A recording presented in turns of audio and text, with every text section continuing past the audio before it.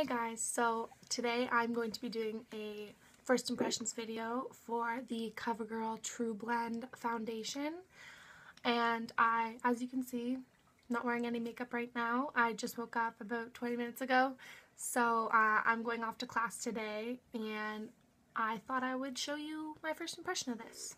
And I'm in the shade Classic Ivory, if you didn't see my haul video of this. And like I said in that video, I'm not sure if that's going to be the right shade for me. I might have to get the lighter shade, but I'm optimistic.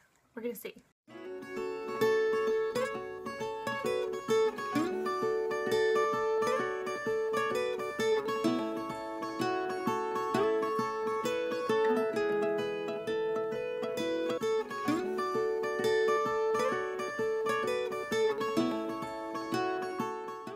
Okay, so I've just put on the foundation. I haven't done any concealer or powder yet.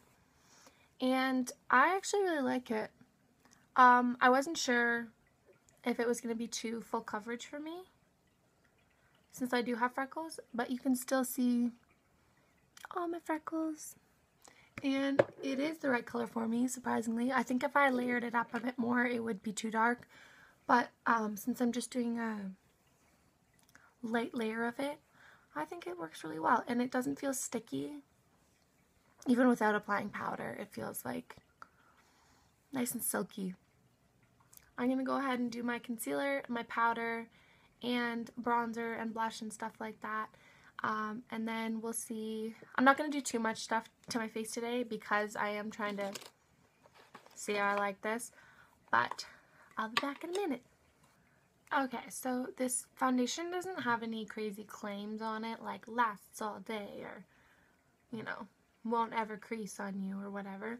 So I'm just going to film updates if I notice it kind of slipping around, or to let you know how it's wearing throughout the day. It is 11:41 right now. I'm going to go ahead and put on my eyes and my eyebrows because I look like a boy, but I'll do that and I'll be right back. Okay, so I have applied the Trublend foundation.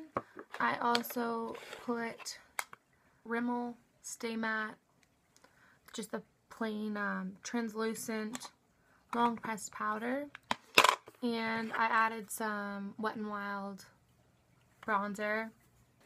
So now it is 11:49.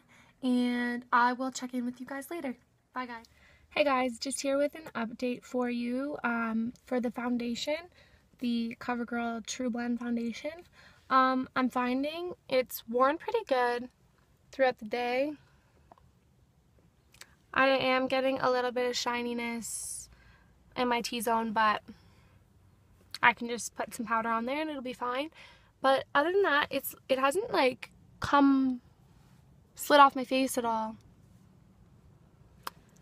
and it doesn't really look like I'm wearing foundation, but I like it. It's really natural looking. So I'm gonna try it again probably for the next couple days, and then I'll let you guys know what I actually think of it as a product.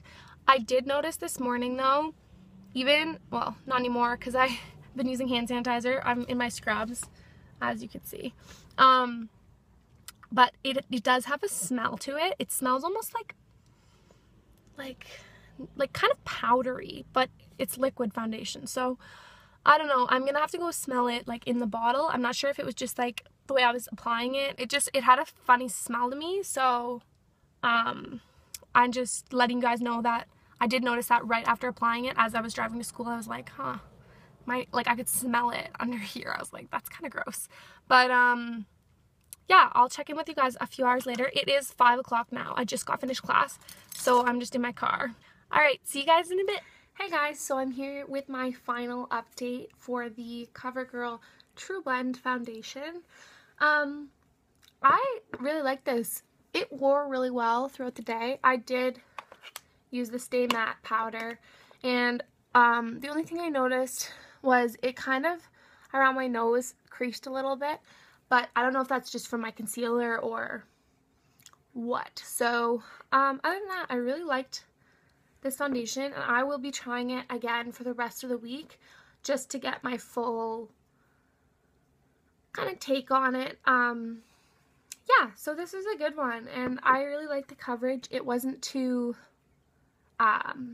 full coverage. Like I said, I don't like full coverage foundations as much because of my freckles, but I just applied it this morning with a flat topped brush like this, and yeah, so that was a good first impression for me. I totally recommend this if you're looking for like a summer foundation. I think I'll be wearing it a lot more in the summer.